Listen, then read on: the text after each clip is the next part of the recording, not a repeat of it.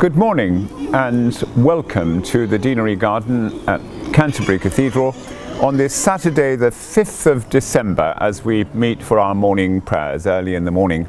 It's a clear day today, no wind, and it's Saturday morning, and so we've come to be with the animals at breakfast time, and we're using as our tree really the largest tree within this area.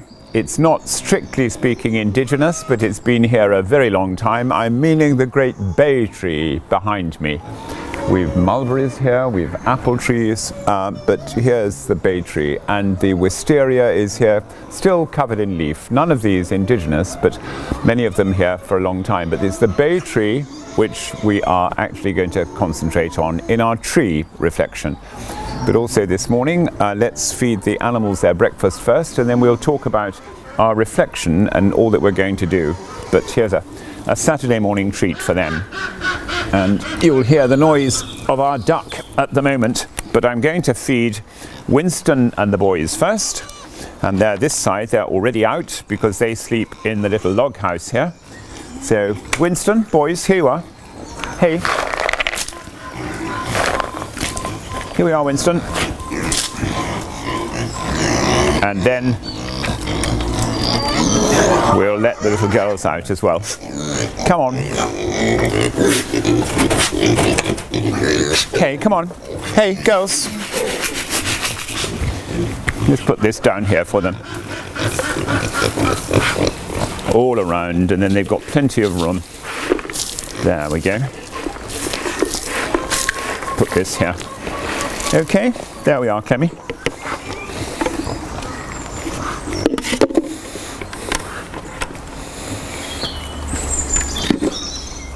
It's wonderful how silence falls, and I'll just shut the gate here.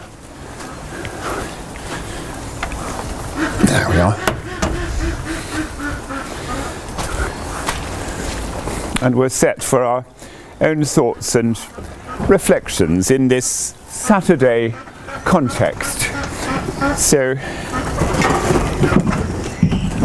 that noise is the chickens realizing that there's food around.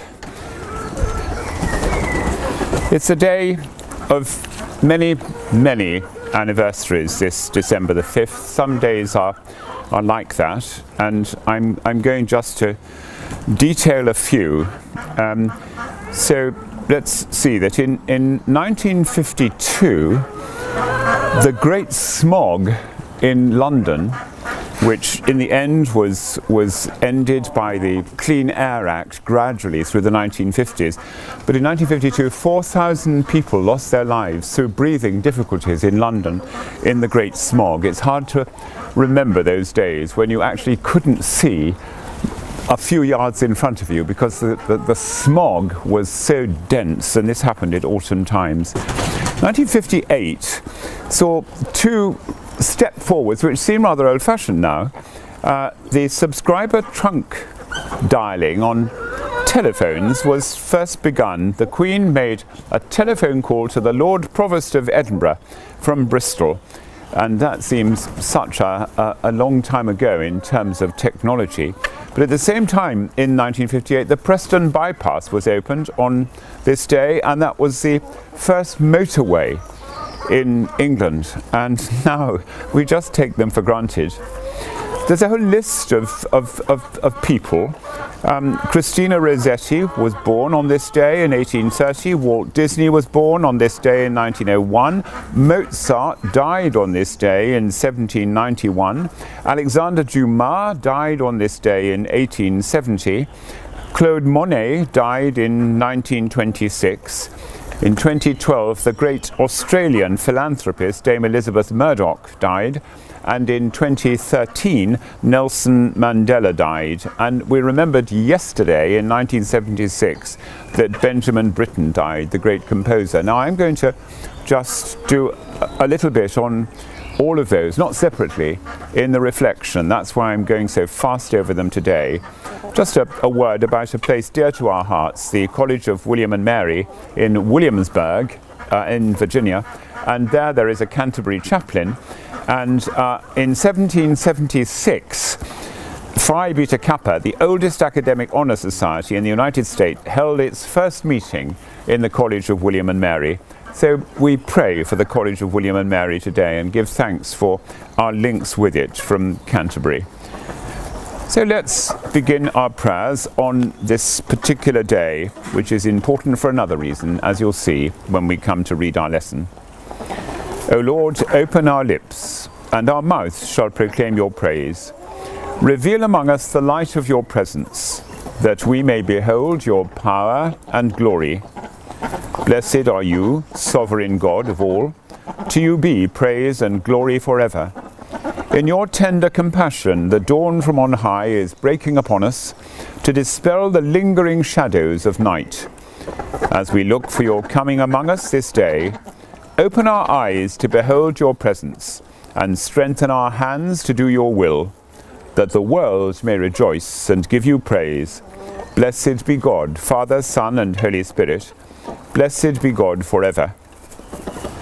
The night has passed, and the day lies open before us. Let us pray with one heart and mind. And as we rejoice in the gift of this new day, so may the light of your presence, O God, set our hearts on fire with love for you, now and forever.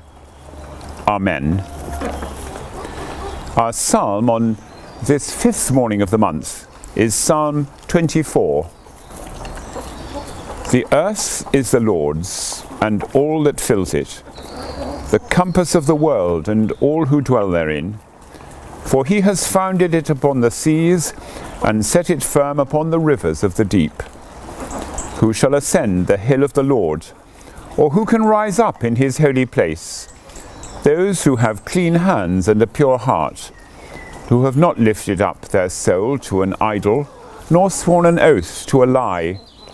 They shall receive a blessing from the Lord, a just reward from the God of their salvation. Such is the company of those who seek him, of those who seek your face, O God of Jacob. Lift up your heads, O gates, be lifted up, you everlasting doors, and the King of glory shall come in. Who is the King of glory? The Lord strong and mighty, the Lord who is mighty in battle. Lift up your heads, O gates, be lifted up, you everlasting doors, and the King of glory shall come in. Who is this King of glory? The Lord of hosts, he is the King of glory. So we come to our reading, which is from the book of the Revelation to John, and we're in the very last chapter, and I'm beginning to read at verse 6. And he said to me, these words are trustworthy and true. And the Lord, the God of the spirits of the prophets, has sent his angel to show his servants what must soon take place. And behold, I am coming soon. Blessed is the one who keeps the words of the prophecy of this book. I, John, am the one who heard and saw these things. And when I heard and saw them, I fell down to worship at the feet of the angel who showed them to me. But he said to me, you must not do that. I am a fellow servant with you and your brothers and sisters, the prophets, and with those who keep the words of this book. Worship God. And the angel said to me, do not seal up the words of the prophecy of this book, for the time is near. Let the evildoers still do evil, let the filthy still be filthy, and the righteous still do right, and the holy still be holy. Behold, I am coming soon, bringing my recompense with me, to repay each one for what they have done. I am the Alpha and the Omega, the first and the last, the beginning and the end. Blessed are those who wash their robes, so that they may have the right to the tree of life, and that they may enter the city by the gates. Outside are the dogs and sorcerers and sexually immoral and murderers and idolaters and everyone who loves and practices falsehood. I, Jesus, have sent my angel to testify to you about these things for the churches. I am the root and the descendant of David. I am the bright morning star. The Spirit and the bride say, "Come," and let the one who hears say, "Come." And let the one who is thirsty come. Let the one who desires take the water of life without price. I warn everyone who hears the words of the prophecy of this book, if anyone adds to them, God will add to that one the plagues described in this book. If anyone takes away from the words of the book of this prophecy, God will take away their share in the tree of life and in the holy city which are described in this book. The one who testifies to these things says, "Surely I am coming soon." Amen. Come, Lord Jesus. The grace of the Lord Jesus be with all. Amen. Well, that's the end of quite a little pilgrimage. The whole of the month of November, for we began on Monday, November the 2nd, with the book of the Revelation, and have come through now to Saturday, December the 5th. And we've been brave, and I thank you for it, in doing what I said yesterday and staying absolutely with the readings given to us in our lectionary, except when a special day or Saint's Day took their place, or a Sunday interrupted. And that is important in the way we worship. And again, as I said yesterday, it's tempting always to choose passages which are favourites of ours, passages which are joyful and happy. But like the Psalms, the book has taken us through terrifying scenes, and scenes of suffering and tragedy, as well as scenes of the greatest glory, attempting to be described in words in the whole of the New Testament, and has brought us through to visions of that which is beyond, which words cannot really describe.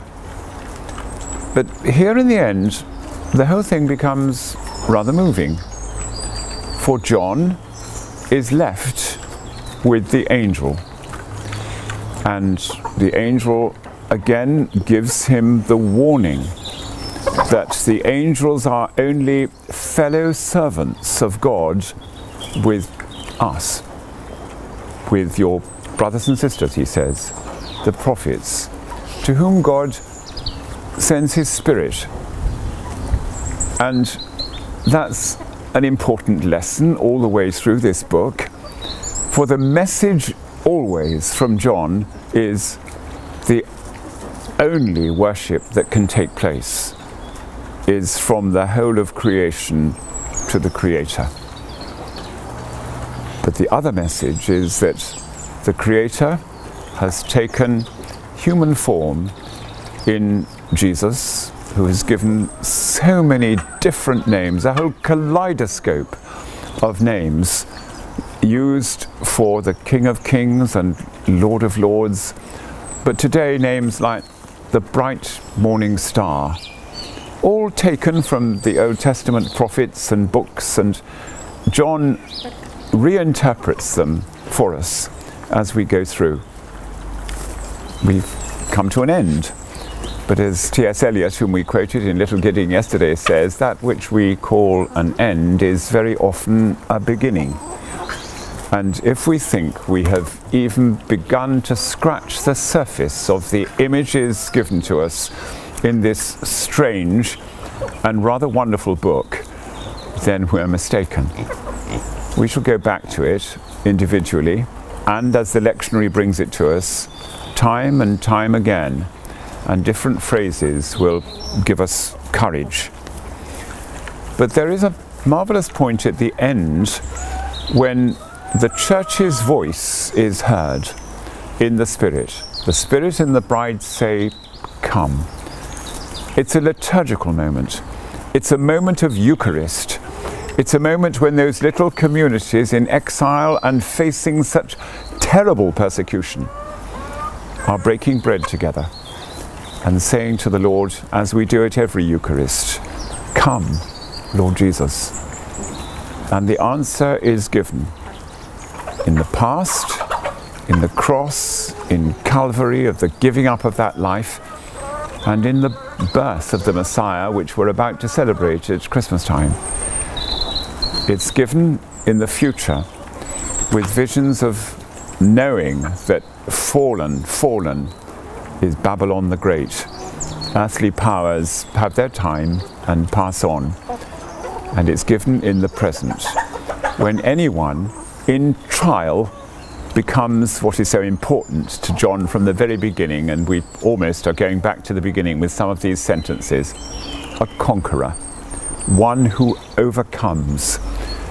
And when that overcoming takes place, that overcoming even to death takes place, then Jesus comes and is there with them at their particular Calvary. John is clear that a time of great crisis is about to happen and is already happening, he himself in exile. But what is clear also is that he believes that those who have heard in the Spirit the songs of the eternal Zion of the heavenly Jerusalem will, in the Roman courtroom, at the Roman scaffold, in the Roman arena, hear also the voice calling out from the vision of heaven, "Fallen, fallen is Babylon the Great." On this day, and I didn't mention this, is one of the dates, in 1931, the huge cathedral church of Christ the Saviour in Moscow was destroyed by the order of Stalin. It stood not far from the Kremlin. It was big enough to hold 10,000 people. There in 1882, Tchaikovsky's 1812 overture was performed for the very first time on the eve of the coronation of Alexander III. And in 1931, this sign of Christian worship of the Orthodox Church was blown up with dynamite and became a field of rubble so great that it took a year to clear. The pictures of that day are devastating, and they are, of course, in black and white, as the towers of this great place of worship collapsed with an explosion ordered by the state, for they were intending to build the palace of the Soviets right across it. In fact, that building was interrupted by the war, but afterwards the place, lying derelict, eventually became a public swimming pool, and bits and pieces of it were taken away to use in all kinds of stations and undergrounds and buildings. And what it must have meant to faithful Christians at that time in Moscow and throughout Russia is uncountable. Well, in 2000, at the Feast of the Transfiguration, the new Cathedral Church of Christ the Saviour in Moscow was dedicated, and so many had given of their wealth to recreate that which had been destroyed. For here was a time when worship could begin in that holy place again, and the first act was the Church's desire to canonize the murdered imperial family. But all of that happened as one generation passed and another came into being. But that worship of 10,000 in a huge place is just the same as the worship of maybe 2 or 3 persecuted Christians that John is thinking about at the end of his revelation, who in the breaking of bread are just as clearly as St. Stephen seeing a vision of the great heavens opened and the Lamb of God reaching out and coming to Stephen's own Calvary, which will be replicated by thousands and thousands of faithful people through the years that followed until now and on into the future. A wonderful book, a puzzling book, a difficult book, but we've made the journey and we've seen a whole kaleidoscope of different colours with the light of Christ shining through them, but some looking rather opaque at times to us, and then in a different configuration being the very sentence we want. I named this morning Christina Rossetti, Walt Disney, Mozart, Alexander Dumas, Claude Monet, Elizabeth Murdoch, Nelson Mandela, Benjamin Britten, all in different ways, painting a great picture of creativity. I so much remember the enjoyment that the performance in a church of Noah's Flood, which Britten composed, to be done just like that, and all the creatures, or the performance of the Magic Flute by Mozart in the garden here, with choristers playing the creatures in the Magic Flute, which come forward around the Tamino, and all of that happening. Actions of creativity. Claude Monet's pictures, all of God's fine creation and the beautiful garden at Giverny. Nelson Mandela's courage and faithfulness all the way through in his desire to create a new and reconciled South Africa. And Christina Rossetti painting pictures of faithfulness in small cameos, one of which we shall use with great joy at Christmas. In the bleak midwinter, frosty wind made moan. Earth stood hard as iron, water like a stone. Snow had fallen, snow on snow, snow on snow, in the bleak midwinter, long ago. A verbal picture as great as any great oil painting. But we use the gifts we have.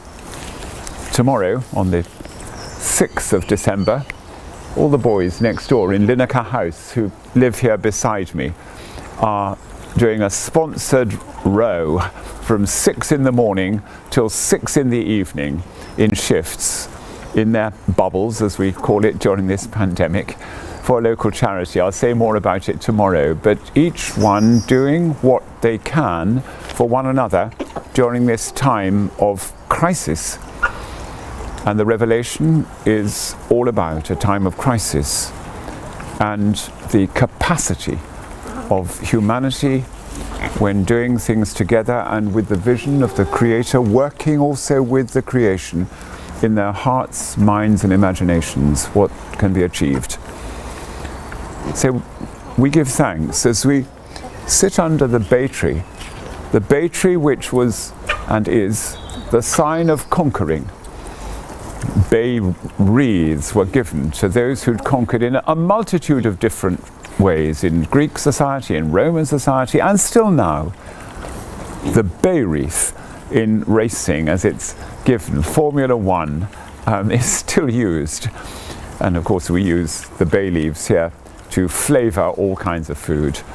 We give thanks for it, but we give thanks for it mostly on this day as we finish the book of Revelation as a sign of triumph, the ability to overcome and to have a vision that in the end, that which is in the heavenly vision will overcome all that is finite and passing in Earth's life. For the moment though, humanity suffers and individuals suffer many crises, and as we pray for them in their different ways, you will bring your own prayers this morning to our words of prayer on this Saturday, the 5th of December. We're praying in the Anglican Communion today for Gasabo in Rwanda, the diocese there, and for Laurent Mbanda, the primate, and the Diocese of Edinburgh in Scotland, and John Armis, the bishop there, and all the people of that diocese. And here, in the Diocese of Canterbury, as we pray for Justin, our Archbishop, for Rose, Bishop of Dover, for Tim, Bishop at Lambeth, we are praying for the living of Advent well, and praying for John Marlowe, the Diocesan Director of Ordinands. So let's pray our own prayers, but bind them together in the Advent Collect. Bring your own concerns together to a time of prayer. Almighty God, give us grace that we may cast away the works of darkness and put upon us the armour of light, now, in the time of this mortal life, in which your Son Jesus Christ came to visit us in great humility, that when he shall come again in his glorious majesty to judge both the quick and the dead, we may rise to the life immortal through him who lives and reigns with you in the unity of the Holy Spirit, now and ever. Amen. So we pray each in our own language the prayer our Saviour taught us.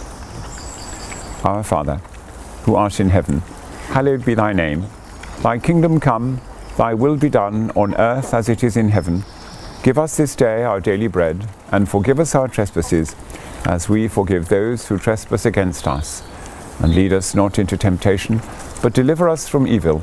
For thine is the kingdom, the power and the glory, for ever and ever. Amen. Moment of silence now for your own prayers.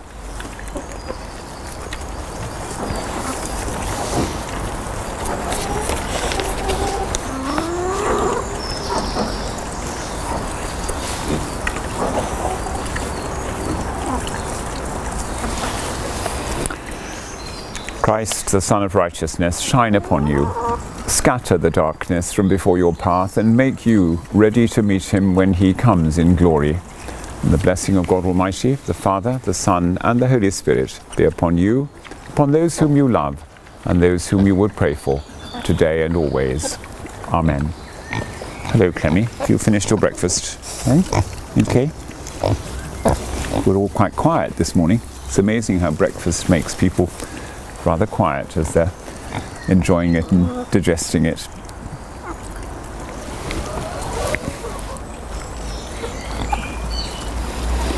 How are you?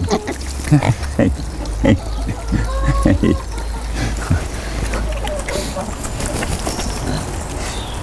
Disturbing your breakfast, aren't I? Hey?